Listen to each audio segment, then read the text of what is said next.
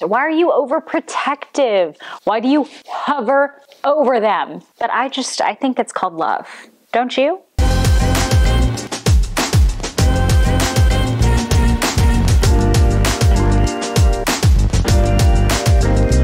Hello, fellow plant weirdos. It's your girl, Carmiel Marceline, and I'm so happy that you're here. If you are new, hey, welcome to the family. We unabashedly hyperfixate on plants here. And some would say that I fixate too much on them. I'm a little too involved. I love them a little too much. I think it's personally the right amount. Carmiel, why are you a over-involved plant parent? Why are you overprotective? Why do you hover over them? Personally, I don't understand why I get asked these questions, but I just seem to do. Do you understand why? Anyway, in today's video, I'm going to share not one, not two, 10 signs that you are a helicopter plant parent. So get ready to find out if you're just as bad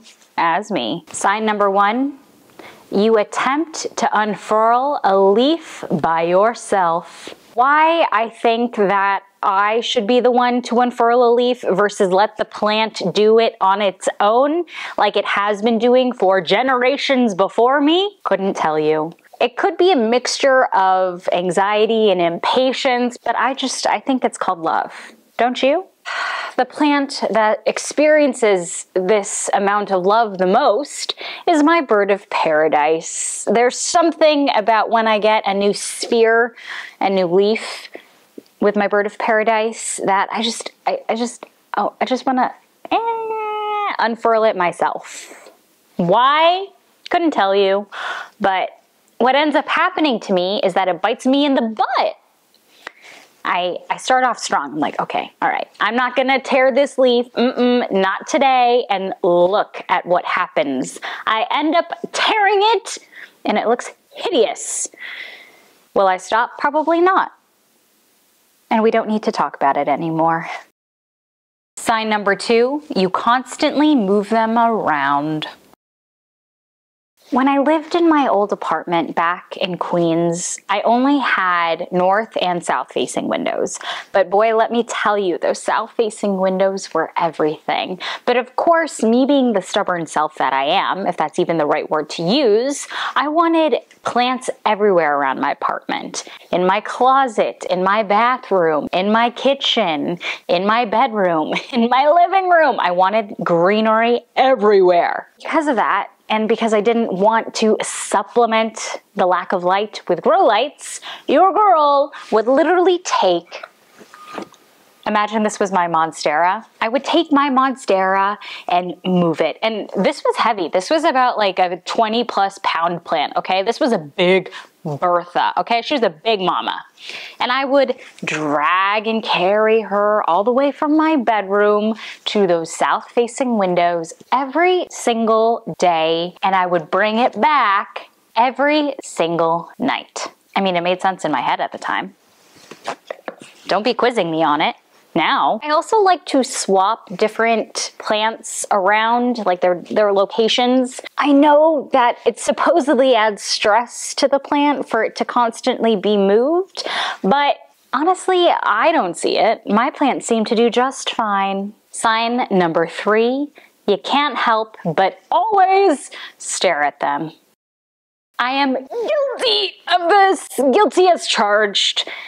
I wake up every morning and I see my beautiful IKEA greenhouse cabinet well, actually I'm woken up by the grow lights that are automatically timed, but I see them and I can't help but get out of bed and immediately crawl over to that cabinet where I just stare longingly at every single plant on every shelf for I don't know how long.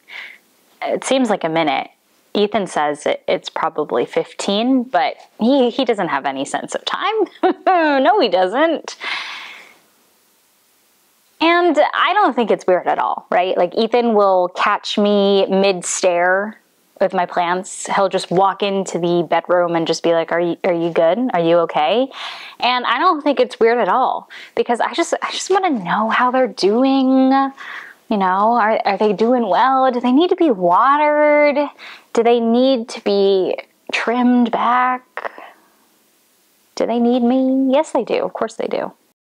Sign number 4, you overwater them.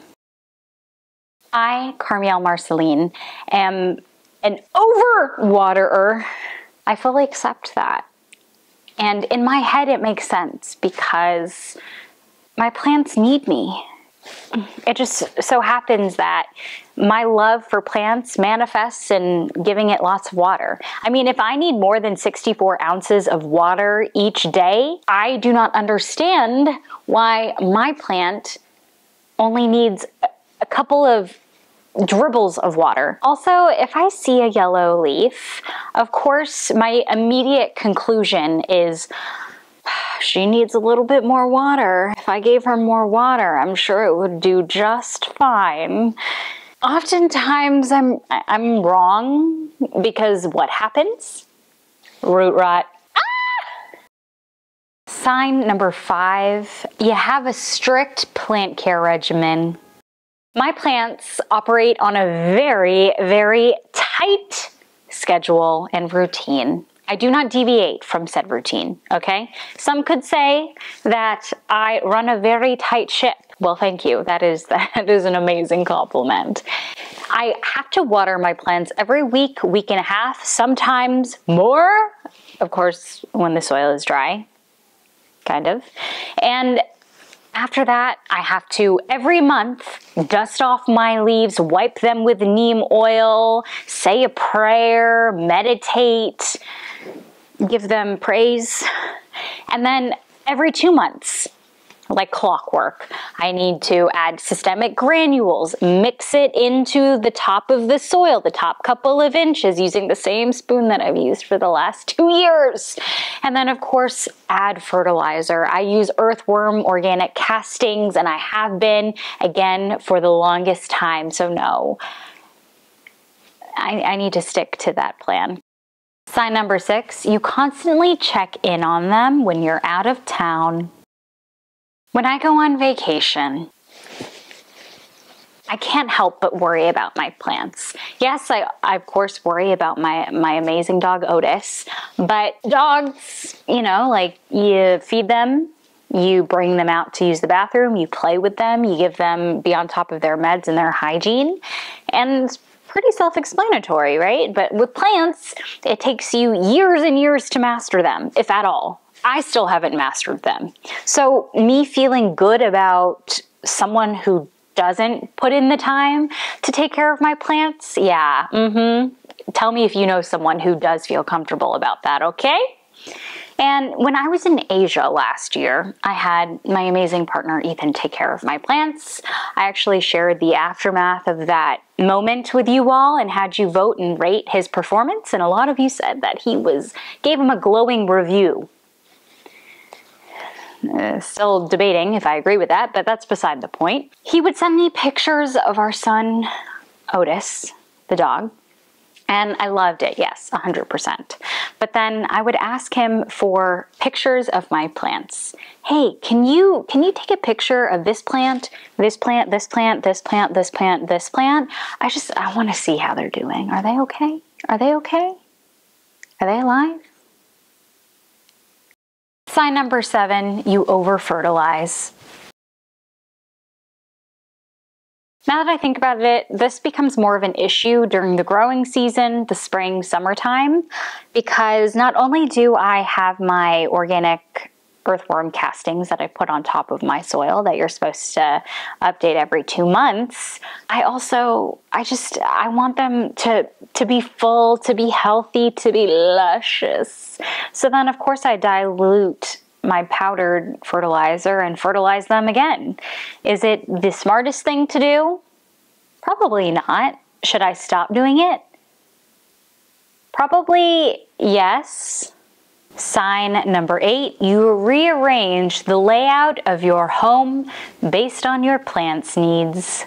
Parents of human children need to baby-proof or child-proof their homes. I don't understand why I can't do the same thing for my plant babies, right? I mean, there's limited real estate by the windows, the windowsills, the coffee tables. I need to make sure that I leverage as much of that space as possible for them. They need the sunlight. My furniture, on the other hand, does not. Yeah, Ethan and I just bought a new armchair, and he at first was, hey, I want to put it by the window right now where I currently have my coffee table with a bazillion of my houseplants just like littered on top. And I was like, no way, Jose Bueno, we are not doing that right now. My plants and that coffee table need to be over there. That armchair, it can find its own place in the rest of the apartment. Sign number 9, you move into an apartment with windows that face the right direction for optimal sunlight. Do not judge me for this. Do not.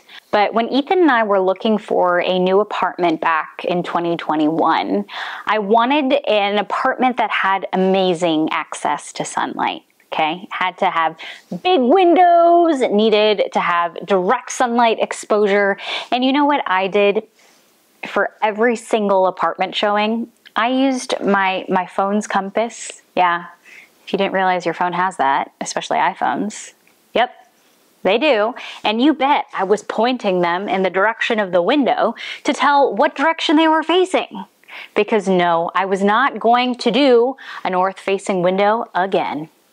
Not on my watch. For those of you that are interested, the idea would have been ginormous southwest-facing windows, but of course, that comes with a higher price tag and rent, and I couldn't really find that. Very limited availability. So what sufficed? Well, I do love our current spot. We've got like 25-foot ceilings and ginormous windows that are facing eastward. So, you know, yes, would I 100% take the south facing? Yep, but these will do for now. Sign number 10, reluctant to bring your plants outside. So for me, this manifests mostly in terms of not wanting to leave our windows open. Ethan knows a little too well. He's like, hey, I really want some fresh air. Can I open the window? And I'm like, for 10 minutes, but I don't know what's out there. I don't know what pests are gonna come up to the 3rd floor of our apartment building, come through the window and get into my plants on the leaves in the soil. No way, no way. Honestly, the same thing would also apply if we had a patio or a backyard. I would be too afraid to expose my babies to the elements. I don't know what's out there, and I definitely do not want to find out. There you have it. Those are 10 signs that you are a helicopter plant parent. Were any of these signs relatable to you? Are there any of them that you also do in your life? Do you not want to admit that? Are there any ones that I forgot to include? Let me know down in the comments. If you liked today's video, hit that like button. If you want to see more videos like this, hit that subscribe button. And if you want to be notified every single time I post, ring that notification bell. And with that, I hope you have an amazing rest of your day. Thanks for spending your time with me, and I can't wait to see you in the next one. Until then, bye!